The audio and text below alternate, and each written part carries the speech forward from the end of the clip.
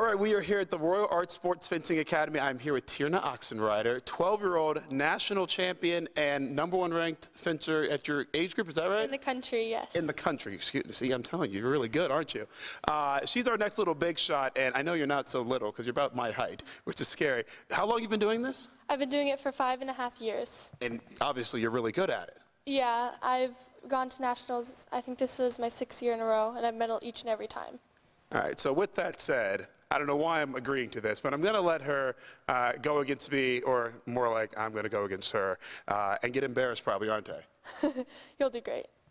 She's very nice. It's a dual weapon, épée, it stands for swords. Okay. So, target is anywhere. She can hit you anywhere at any time. Oh, and that's you not can fair. do that. And you can do that too. Yeah. We're starting the tournament. On guard, ready, fence.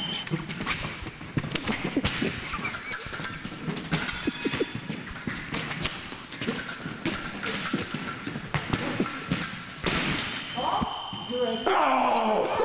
You got the point too. All right. Oh, she's good. She's really good.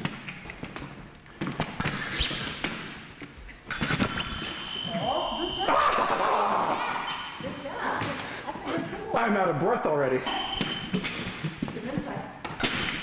Oh, what'd you hit? My head? Yeah, she got it. Oh!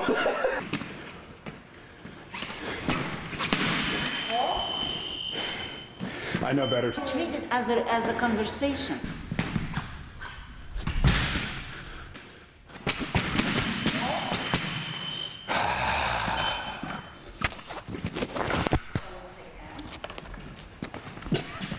Thank you. Thank you.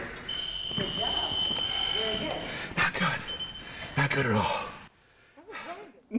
It really wasn't at all. Worked up a sweat there. I did. Oh my gosh. All right, so if your kids has a unique talent or a little big shot in your community, perhaps, we do want to hear from you. Yes, please do. Leave me a message on my Facebook page, Matt Barnes, NBC4. Directly send me an email, mbarnes@wcmh.com.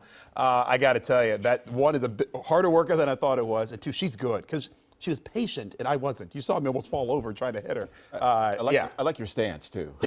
Terrible. It's just funny. Terrible. I didn't know what I was doing. I think she went easy on you. And you don't even see the part where she's teaching me how to do it too, and it doesn't matter. You're like, no, doesn't it's not matter working at all. And you know, it doesn't look like there's so much movement, but it's different movement. Exactly. It's very calculated. And she's really good. I mean, she's 12 years old, and you know, she's thinking 7 years from now, Olympics, and obviously we're hoping she can do it too. 12 years old, and she went easy on you. Yes, she did. It's a good thing that you don't get in sword fights often. Exactly. You don't have the advantage of watching Errol Flynn or even Darth Vader for that. No, exactly. No, none. Yeah, so.